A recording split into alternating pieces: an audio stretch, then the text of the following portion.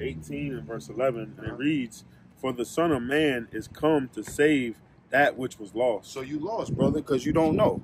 You know what I'm saying? You don't know your origin. You don't know where you came from, and you don't know your desired, destination because you don't know where you come from, right? So Matthew's 15:24.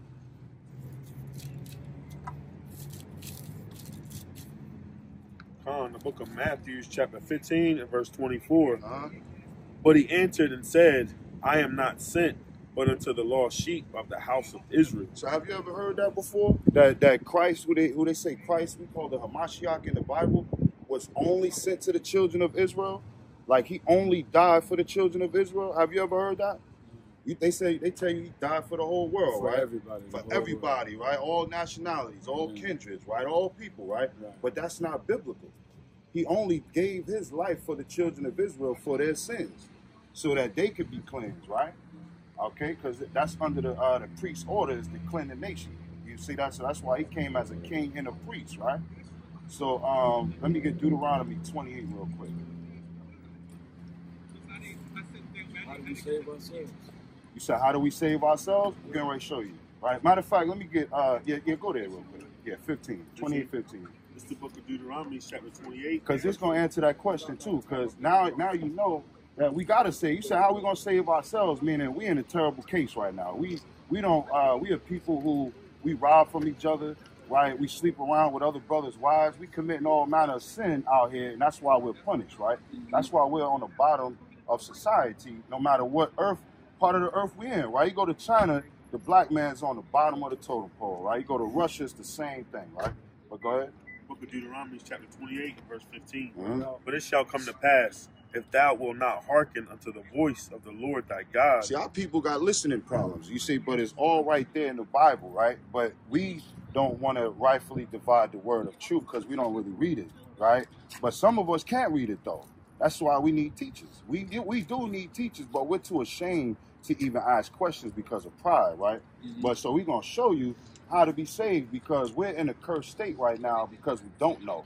Those of us that don't know what happened to us, we're in a cursed state. So go ahead. To observe, to do all his commandments and his statutes, which I command thee this day, that all these curses shall come upon thee and overtake thee. So because we didn't listen, he put curses on us, right? And things that would be identifiable markers to show who we are, right? So let me get verse 60. Deuteronomy chapter 28, verse 68. And the Lord shall bring thee into Egypt again. So hold that right there. What's Egypt? You know what Egypt is? A part of Africa. Egypt, a part of Africa, but Egypt also is a condition, right? Egypt can mean something else too in the Bible, right? So Exodus 20:2, right? Because we got to be retaught again and reclassified as a people. You see that? Because they just told us that we was black, right? They just told us we was Afro-Americans. You see that? That's what Jesse Jackson did so that we would never come back to our origin. He just gave us a hairstyle, right? But go ahead.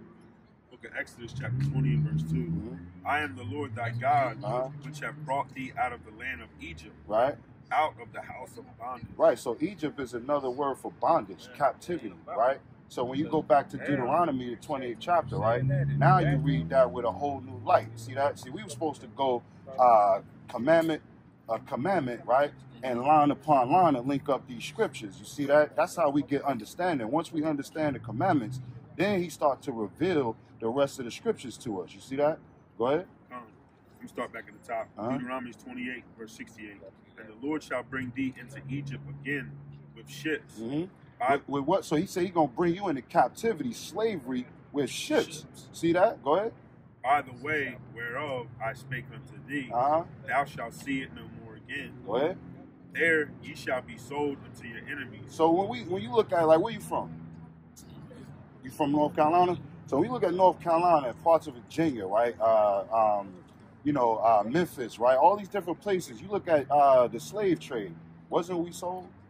Right? The white man sold us off the same way they do in the NFL, right? They put you on that block, they test you out, measure you out, see if your teeth is good, right? They checking you out to see where they can sign you up to work at, right? That's the same thing they did back in slavery. Right? Ye shall be sold unto your enemies for bondmen and bondwomen. So now we got to identify who our enemies are. You know what I'm saying? So if you ain't got your enemy, now you know who my friends are, right? Because we operating in the same space. So my enemy is somebody outside of that. So even you could be my enemy. So when we read the Bible, right, and it says that I shall have mercy on my enemies, right, and show compassion to my enemies. You, my brother, I got to treat you with that love and compassion. You can be my enemy too. So that's outside of that understanding to say that the enemy love your enemy like you just loving everybody. Nah, I got to love my brother. You understand? Who should know to keep the law, right? But our people don't know, so we got to teach the law, right? We got to show why we were cursed. What happened to us, right? Like you eat like pork or anything like that? Shrimp? You don't eat meat? Okay, that's cool right there, right? And listen, at one point in time, we didn't eat meat, right? Genesis 1:29, right? At one point in time, that was all that we was consuming, you know, before the flood. You see that? These different sacrifices and things of that nature came into existence by sin. You see that? And that's what the representation of the Hamashiach is that ultimate sacrifice. We as a nation didn't always eat flesh. In the Bible, it tells you when we ate flesh and when we ate meat, meat can mean other things. Meat can mean herbs, things that's good to you. You see what I'm saying? So it's not always like cattle. You know what I mean? Go ahead. Book of Genesis chapter 1, verse 29. And the Most High said, Behold, I have given you every herb bearing seed. Bearing what? Bearing seed. Bearing seed. Everything that's got life in it, it's seed. You see that? We got life in us, and we give life to the woman, which is the earth. That's seed that we give her, right? So she produces child. That's the same thing that you do when you plant that seed, and it brings forth that tree. You pick that apple off of there, you eat that fruit. It's supposed to give you energy, give you life. That's why the sun is beaming down on these plants and these trees, because we the same representation. We feed off the energy of the sun, the same way the plants and the trees do. You see what I'm saying? Right. Go ahead. Behold, I have given you every herb bearing seed, which is upon the face of all the earth, and every tree in the which is the fruit of a tree yielding seed. That's right. And if you go into the creation story, you see he created the trees and the plants and all of this stuff first. We the direct in line with that creation. Our bodies is aligned with the trees that we see here, but we don't think so. We don't, because we learned their science, their technology, right? We learned how to medicate ourselves through their sorcery, through their witchcraft. You see what I'm saying? Their whole educational system is flawed, right? They gave us what they wanted us to learn, right? The Rothschilds, that's their institution. You see that? But you got even the HBCUs that they say are supposed to be our schools, they're attached still to the Rothschild system. It's still the same education. You see that? They just put us on it, so they make us seem like we're getting a benefit of it. But Joshua 1:8 real quick, that's our benefit. This is how we're going to prosper, by the law. So you already operating in a few spaces of the law right now, because you don't eat things that's defiling your temple, right? Like abominable foods. You can scratch that off the list because you don't eat meat. You see what I'm saying? So now you got to look at some of the other laws, right? Like now you lining your beard up. Your beard is light. You got your head all intact. You ain't got no bald head. You still keeping the law. You see that? Our people don't even know some of the things we do naturally is in tune with the law. You see that? Go ahead. Book of Joshua chapter 1, verse 8. This book of the law shall not depart out of thy mouth. See, we were supposed to come back to the book of the law. This whole book is a representation of order, right? Go ahead. But thou shalt meditate therein day and night. See, we're supposed to meditate on the law. We're supposed to meditate on the things that fix us and correct us. That's why our system, our community is so fucked up, right? Excuse my French, sorry. Yeah, go ahead. That thou mayest observe to do according to all that is written therein. For then thou shalt make thy way prosperous, and then thou shalt have good success. See that? That's how we're going to be successful as a people, because now when you know that I got to treat my brother as self. If I'm somebody in a high statue, I got to look at my brother in a low state and build him up. You see that? So now if my brother ain't got enough food, I got to take what I got in an increase that the Most High blessed me with and feed my brother that ain't got what I got. You see that? That way it keeps cycling out through our generations, and we learn how to treat each other with love. You see that? But they took that away from us. They turned us against one another, right? With our own inventions. We created everything, and they turned it all against us. You see what I'm saying? But we were supposed to come back together in love, right? In a unity of brotherhood. Zephaniah 2:1. What you got there? You got to I have Leviticus 19:17. Yeah, go ahead.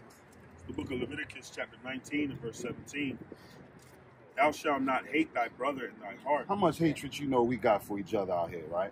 Don't that plague our communities, all in the projects and the ghettos? We got so much hatred for each other. We don't care if we go right in another brother's house while he left out to go to work. We watching. You know what I'm saying? Yeah, he about to leave, and then now he's sneaking in another brother's door, going and laying his wife in his bed. You see that? That's how trifling we are as a people, man. But go ahead. Thou shalt not hate thy brother in thy heart. Thou shalt anywise rebuke thy neighbor. So we're supposed to correct our brothers when we see them going off. We're supposed to correct our sisters when we see them going off and they ain't dressed right, right? Because that's correction, right? Go ahead. And not suffer sin upon him. That's my duty, and all these brothers out here to not suffer sin on our people. So that's why we're standing here today, brother, with this knowledge, right? Zephaniah 2:1.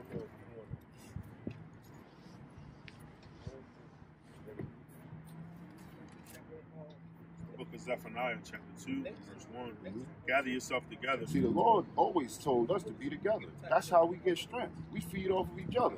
If we got enough creators in our own community, right? You look at Black Wall Street, you look at Durham, right? You look at Roseville, you look at all these communities, you look at Charlotte, right? The Queen City, we built that.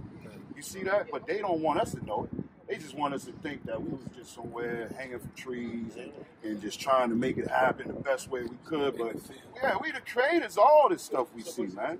Right? The whole system, their law come from this. Right? Go ahead. Gather yourself together. Yea, gather together, O nation not desired. So we ain't desired as a people, man. But we the best, strongest people on the planet. You see that? We trying to hold equality with a system and a people that was never supposed to be equal to us. Right? Go to Deuteronomy 7:6 real quick, right? Because we was created to be above all people through the law. You see that our own essence, our design structure, like I said, that sun right there, beaming right here is giving us life and energy. You see that? But yet, right, the other day I was coming outside and seeing this damn European, right, who's the Edomites in the Bible, right? Walking outside, it's cold as hell, it's like 30 degrees. He got no shoes on. No shoes on his feet. Why can they do that? We can't do that. We be cold as hell, right? We run from the cold. That's dead season. Nothing grows, nothing is fruitful in the winters. You see that? We come in the time of the sun, where the sun give us life. They can't come out here in that sun the way we do. It's destroying them, right? It's a cancer unto them, but it give us life. You see that? Go ahead. Book of Deuteronomy, chapter 7, verse 6. For thou art a holy people unto the Lord thy God. The Lord thy God hath chosen thee to be a special people. So he said you're a holy people, Kadash, separate, right? Put apart. You know what I'm saying? Go ahead. You got multiple cars? Yeah, so is that your favorite one? Nah? Okay, so the favorite one at the house, right? Chilling, see that? Hey, that's what the Lord said. He said he put you at the house to chill, right? Jacob was a plain man dwelling in tents, right? Go ahead. But thou art a holy people unto the Lord thy God. The Lord thy God hath chosen thee to be a special people. You're supposed to be special, brother. Go ahead. Unto himself. Unto the Lord. Go ahead. Above all people. Above all people, brother. You see that? But we fighting for equal rights. Your power, your creator, your maker told you was above everybody. But they told you was 3/5. Hey, boss man, this your number right here? But nah, that's not my number. But that's our identity. You could hit us up, and it'll go to any one of us. You got an email up there. Okay, hey, look, you could go around on the back of there too. That's our YouTube channel. You can cue that into your phone. Look us up, brother. We go out to the four corners and teach the truth, brother. Okay. All right. Yeah, I like that. Yeah. All praises, brother. Hey, I appreciate your patience and your ear, because that's how we cleanse the system. All right. Somebody got to do it, man. This messed up out here. Hey, all praises, brother. in a good area, man. Right. Hey, all praises, man. We give all glory and honor to Yahawah, Yahawah Shai. All praises. Be safe.